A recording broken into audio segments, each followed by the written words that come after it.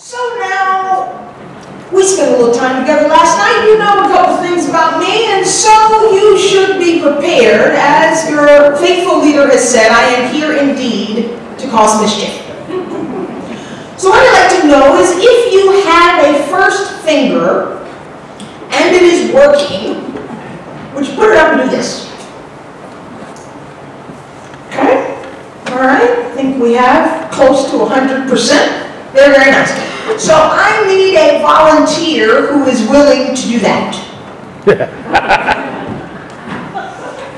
Hey, there's one. Thank you very much. One of our deacons, newly installed deacons. Come on down, finger and toe. You do? Yeah. Yeah. Oh, well, I should have been more specific in my request. Yeah.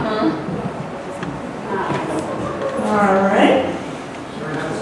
We're going to grab a chair for you. I'm going to put you on the other side of this.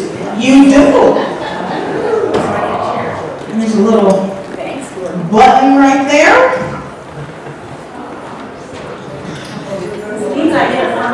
It does mean you get a front row seat. Even better.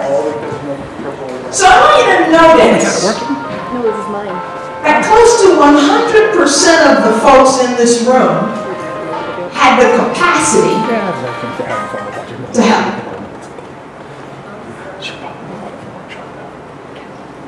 Yes? Close to 100% of the people in the room had the capacity. You had the ability, you had the skill, you demonstrated the ability and the skill. But when the question was asked, who will use that gift for the common good, was there 100%? 80%? 70%? Not even 40%. Because simply having the gift and the capacity doesn't always lead us to serving. There are many in this room who have the gifts and graces to be leaders. We have the ability, we have the capacity, we have the skill to do the work of leading others. And yet when the call goes out, who will do this? Vita.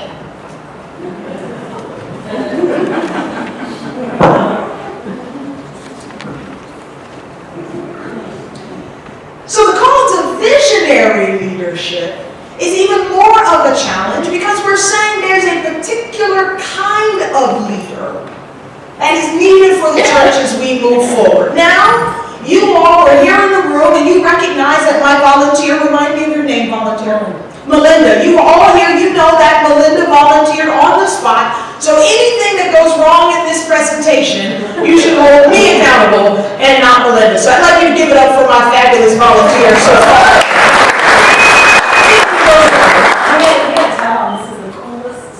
Isn't it?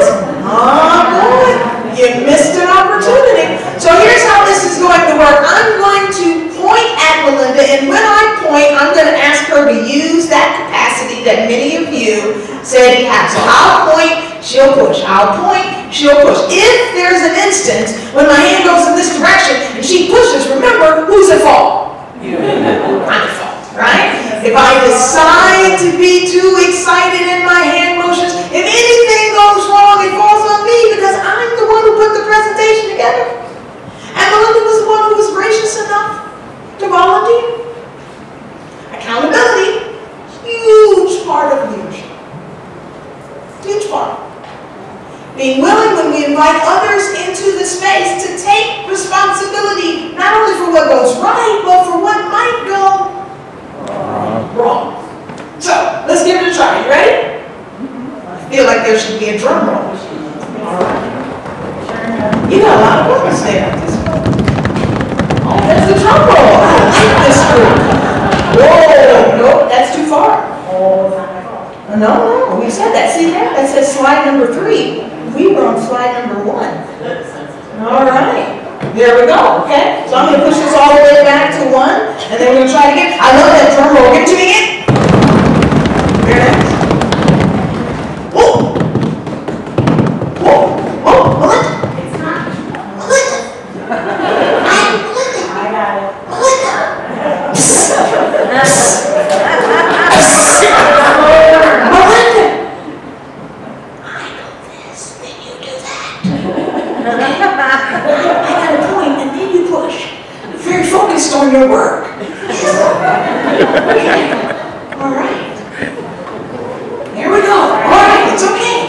a drum roll. It was the excitement of the moment. I understand. All right, third time is the charm. Here we go. Drum roll, please. All right, eye contact here. Here we go. Ready? Very nice, like that. No. And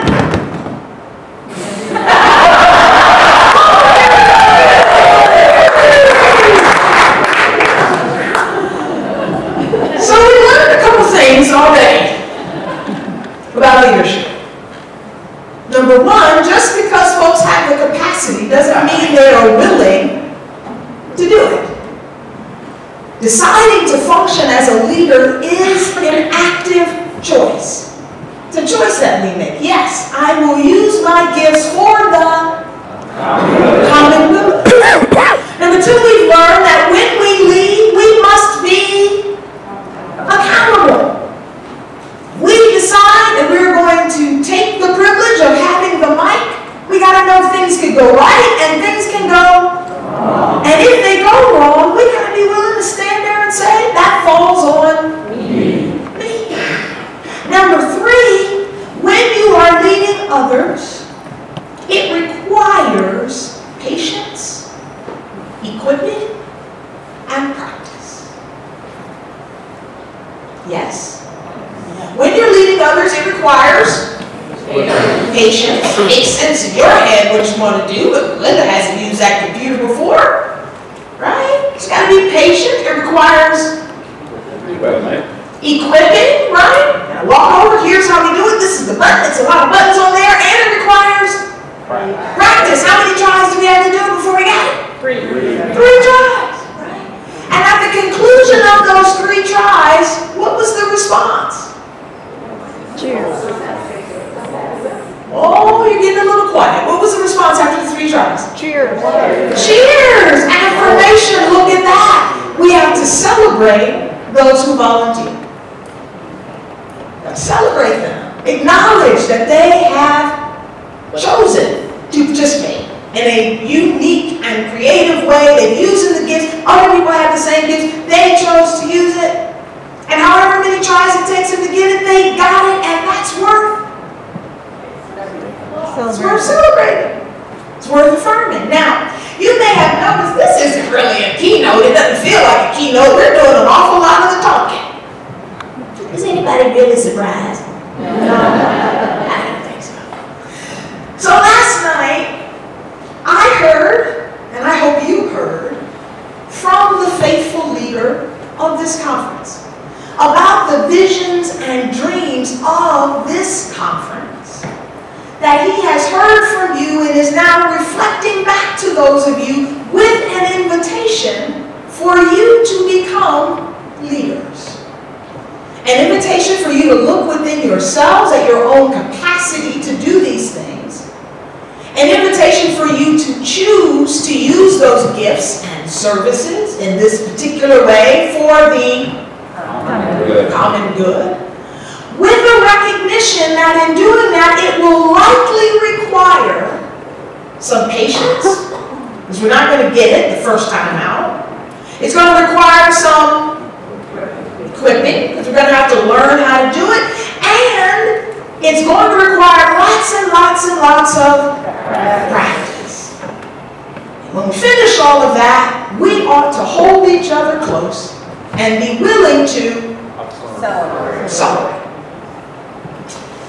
So here's what I heard him say, and I might have some of this language wrong. It was very hard to type it all on Twitter as quickly as you were speaking, but here's what I heard last night. He said the South Dakota Conference will be a leader in modeling uniting and collaborative leadership. Is that close? Close enough, Gordon says. Now you notice I changed the will to what word? Is.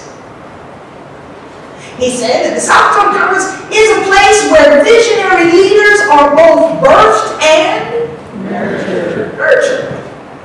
He said the South Dakota is a place where every setting of the church wrestles with easy questions, difficult questions, mild questions, difficult questions. is perpetually envisioning new ways to share best practices for mission and ministry. Now, I have just one question to start. When you heard those 4 things and heard them as a call from the faithful leader, was there anybody in the room aside from me who wondered, I don't know if I can do that? Anybody? There's one hand, one brave soul. Oh, there's 2, couple in the back. Oh, there's a few up front. Now, there were some of these things I thought absolutely, positively I could do. But there were other things I thought, I don't know. I'm not quite sure. I don't know how that would fly if I took that message back to Connecticut. I don't know how it would fly in my local church in downtown Hartford. I'm not quite sure that I can do all of these things. Have you ever had a call from God that you weren't sure you could say yes to? Oh, yeah. Oh, yeah. You ever had God tell you to do something and you're like, who, me? And God's like, remember you were just moving the finger, and you're like, yeah, I was just practicing, but you didn't say I was going to have to get up to do it.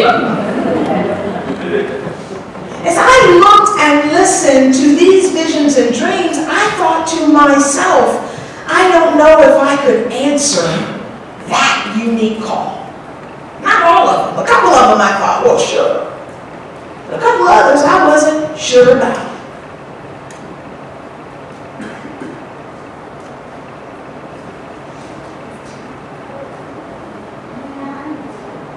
Hey! Give it up for Melinda.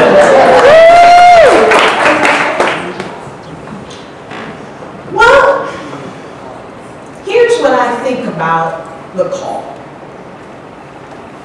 I think that God calls us more than once. And for me, when I think about God's call, I can't help but to think about my mom. Because my mom calls me lots of different names. All kinds of people call me lots of different names, and each name kind of means something different. A couple folks are shaking their heads, you know what I mean. When my mom calls me Dee, that's the name I had as I was growing up as a little kid. My cousin was Dee, and I was Dee. And when my mom calls me that name, I know she is remembering something that I did as a child. Maybe it was a good thing, maybe not. But I know that my mom is remembering something about my childhood.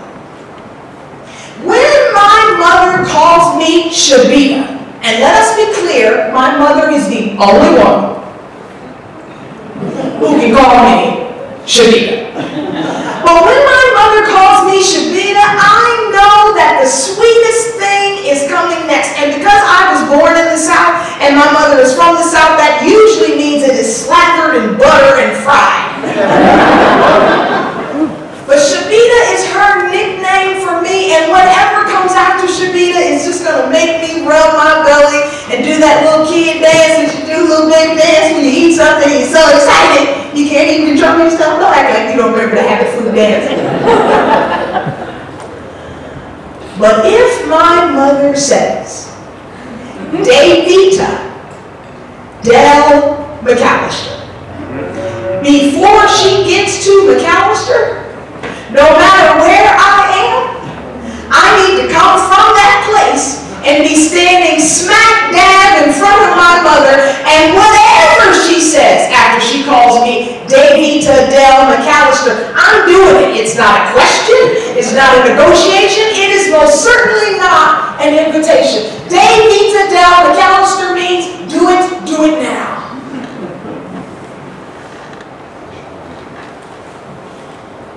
But when she calls me Bishop, my mother is calling forth the very best version of myself that she knows. And she is calling me to be just a little more Christian than I was the moment before. each of those names were given to me because of specific circumstances, particular things that were happening in the life of my family. I am Vita McCallister because my father's name is David. Del is my grandmother's name, maternal, and all of my first cousins share that same middle name. And my mother is very insistent that my father's name is not David. And therefore, I am not to be called Vita. Mine is David. Bishop. I got the name when my sister's husband died unexpectedly, when they were married for just 3 years, after a vacation in Florida. My family had never really understood me as a minister until he transitioned. And all of a sudden, the youngest one in the family was the one who's providing care, praying, ministering to my mother and my older sister, who had always been the lead. In that moment, I became bishop. And when my mother calls me that today, she's expecting something very particular of me. This is how I see the call of God. There are times when what God is calling me to feels like Jehovah is saying, Shanita, I want you to do this. Man, I'm so happy to do this thing. It's going to be so easy. I'm going to be so excited. I am grateful that God asked little old me to do it. And there's sometimes when I hear God saying, Vita McCallister, and my back gets straight, and my face gets stirred, and I know I got to say yes whether I feel like I can do it or not. But every so often, I hear God call me bishop. And I'm being called to be and do something more than I believe I can do. I'm being called to be just a little more Christian than I think I am. So I have a question for you. Pretty simple. What names have you been called? Might be nicknames from your childhood. There may be love names from a partner or a significant other. There may be the name that your child calls you, or your sister or brother, or the folks at your job. But I want you to take a moment and turn to a neighbor and tell them, what names have people called you? I should have mentioned at the beginning that this keynote was something we were going to do together. But I don't believe that there's a single expert. I think we all have something to offer. Would you do that for me? Are you willing to help out? Oh, this side is like, I don't know, it's after lunch, you're asking a lot. Finish eating, it's morning in here, look, say what you gotta say and move off the stage. Would you give me a shot? Would you do this for me? Yeah. Yes? Alright, good. So, what names have you been called? Turn to someone on either side and tell them, what names have you been called?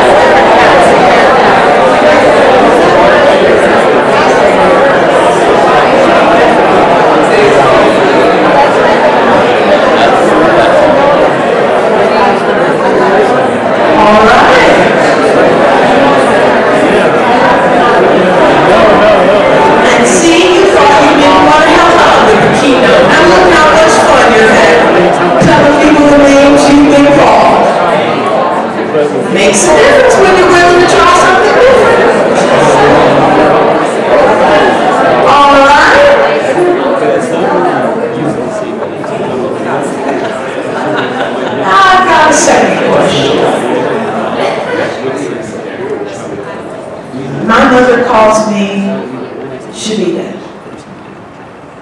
Bishop. My friends call me Day, which is short for Vita.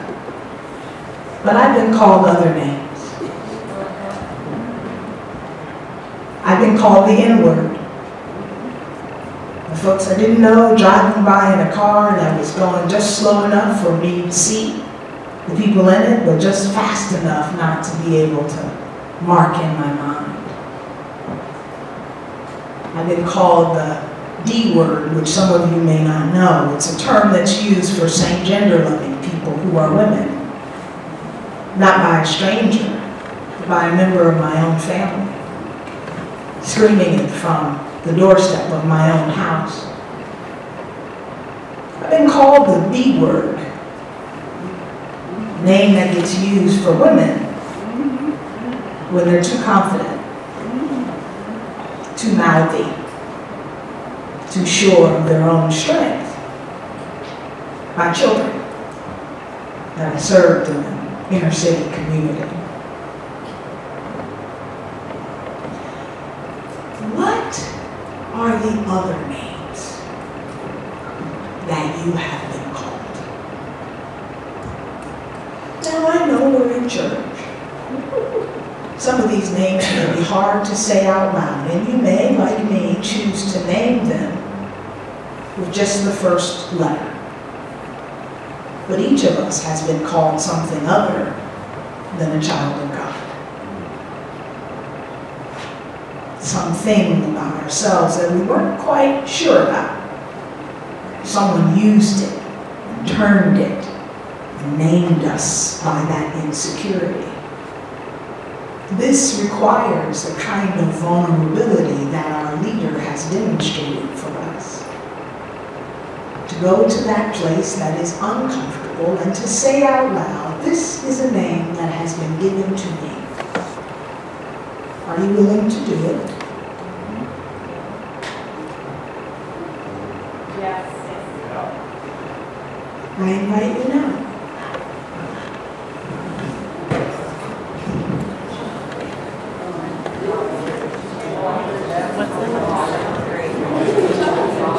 To each other, just as you did before.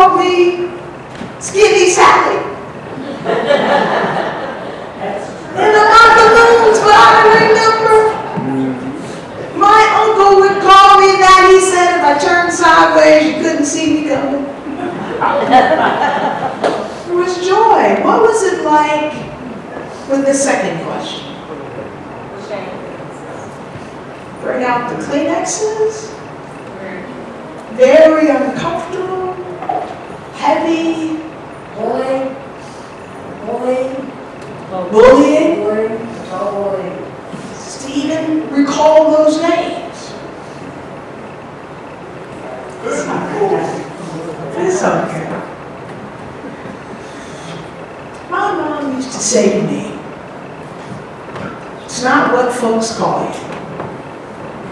It's what you answer to.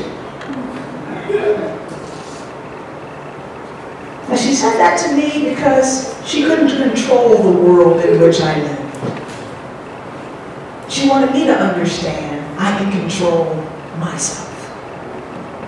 And I answer to child of God. And when I answer to child of God, it creates that kind of energy, that excitement, that enthusiasm, and it creates just a little bit of discomfort. Because when someone calls me a child of God, when I acknowledge my role as a child of God, I'm also signing up to do the impossible. I'm agreeing to try things that other folks say you shouldn't try. I'm agreeing to be uncomfortable for the benefit of the common good. I am agreeing to surrender what works for me so that the body of Christ is better.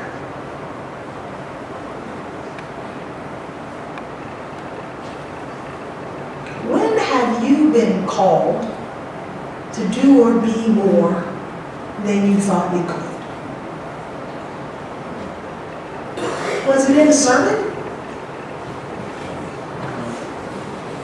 Was it in a conference minister's address? Was it your child asking you to explain something you'd said or done?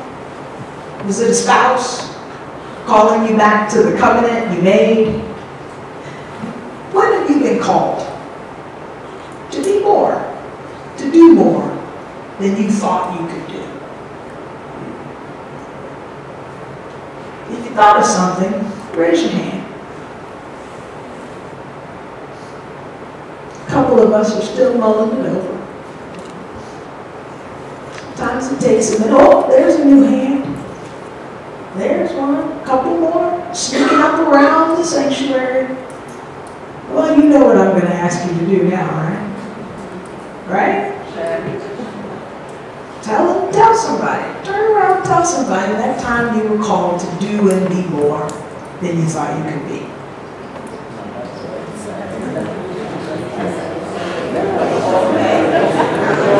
Yeah, just turn around and tell somebody.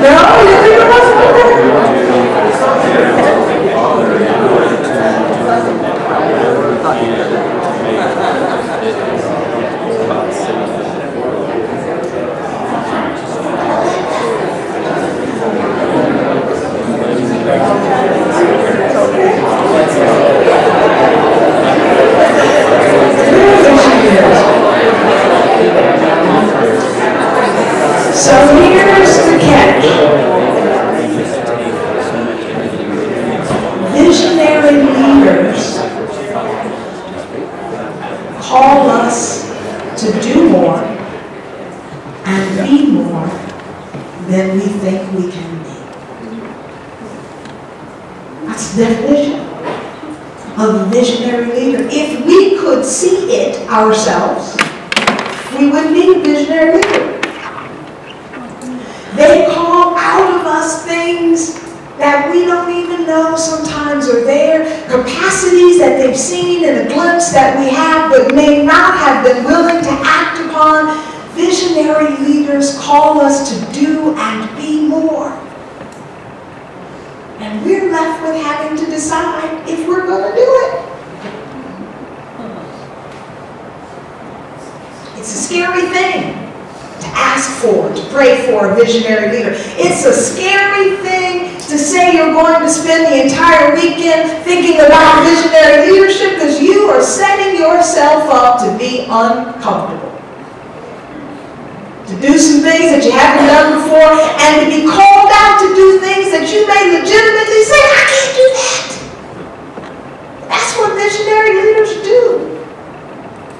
They call us to be more and do more. And if you are like me, sometimes being called to do more and be more is just inconvenient. I'm already doing enough. I do a lot, and I got a list I can run down. If you give me 2 minutes and a bag of chips, I'll tell you all about it. But visionary leaders, they hear the voice of God whispering to us that nothing is impossible with God.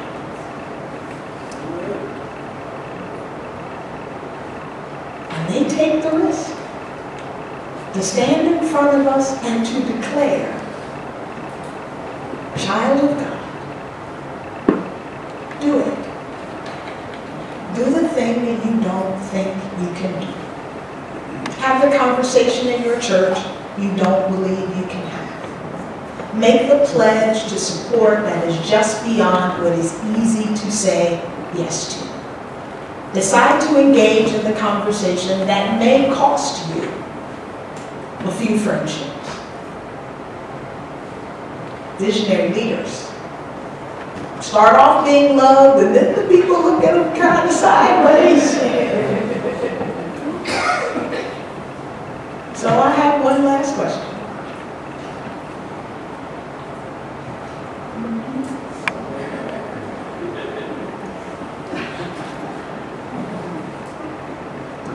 Who's willing?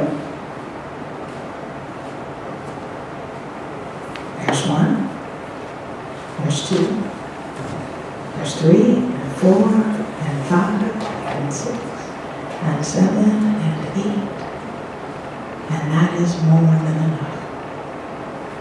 Thanks be to God.